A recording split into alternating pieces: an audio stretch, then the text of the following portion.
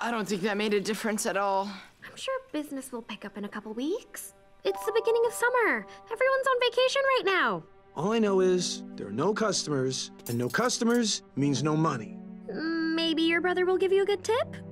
He's paying with loose change in a sock. He's not gonna give me extra money for good service. Our 15-year plan is not off to a great start. Don't worry, I've accounted for that.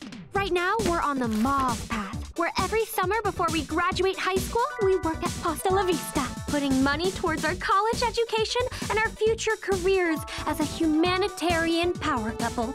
Now, if this job doesn't work out, we can follow the teal path, where we both donate our blood plasma every week while looking for jobs in Harkleton Mills. The commute will be longer and we'll need to monitor our blood sugar closely, but in the end, we should net the same amount of savings. Let's hope it doesn't come to that. I don't feel so great about this. Oh, I'm not feeling too great either. Breadsticks are pushing in many directions in my body. No, I mean, about my brother. Are we being too mean? Nah, this is his job. Feeding our insatiable appetite. Pass me another breadstick. It's just, he's working really hard and... I am so sorry. This is the worst service I ever had! You've lost a valued customer today, kid! A valued customer and a tip! Hasta la vista! Pasta la vista! Oh no! We messed up Bernard's only chance of getting money that doesn't smell like feet!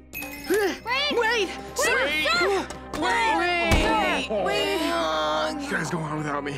I think those bottomless breadsticks found a bottom. We're not gonna make it. He's so far away! You can't give up already, Craig. You gotta do this for your breadsticks. I mean, your brother. Wait! Mister, please wait. Ah, children, what do you want? Please, mister, you gotta go back and leave a tip. It's really important. Pfft, I'll do no such thing. That waiter was terrible. Why on earth should he get a good tip? Please, sir, he's my brother. This job meant a lot to him, and I messed it all up. He didn't make any money today because of me. Now, he'll never save enough for school, and then he'll never get an education, and then he'll have to sell his blood. Oh, that guy was your brother, huh? Yeah, I got a tip for him. If he wants to make money so bad, then he can get a real job. Huh?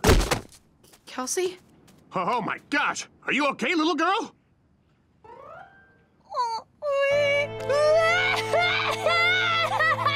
Jeez. How bad is it? Here, let me see. Look at it! Oh, okay. Do you want me to call your mommy? I only have a dad! Oh my gosh, I didn't know. Is there anything else I can get you? An ice pad, some candy, anything? Can I have $10? Sure, I can give you $10. I can give you $10 right now. Wait. Make it 20. $20? Okay. $20. Here you go. $20. Thank you. Here you go, Bernard. Payment for our meal, plus a $20 tip. What?